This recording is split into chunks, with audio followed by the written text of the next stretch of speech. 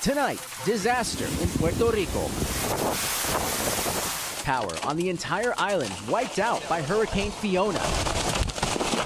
More than 1 million without electricity. In some places, winds up to 103 miles an hour.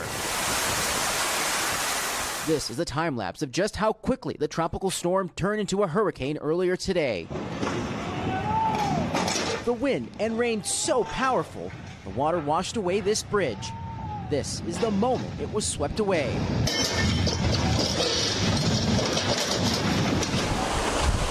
And along the coast, here you can see the brutally rough surf. Now, all that water heading inland, flooding roads and homes. And ripping apart buildings and downing trees. Slow-moving Fiona now making its presence known. Waves crashing with intensity as the wind and the rain also picks up. Flash flood warnings also now in effect. The Category 1 hurricane so strong it stopped all air traffic too. And there's been at least one storm-related death on the Caribbean island of Guadeloupe.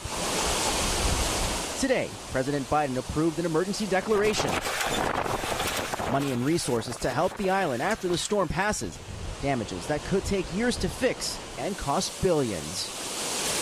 George Solis joining us now from Puerto Rico. George, any idea how long it will take to restore power?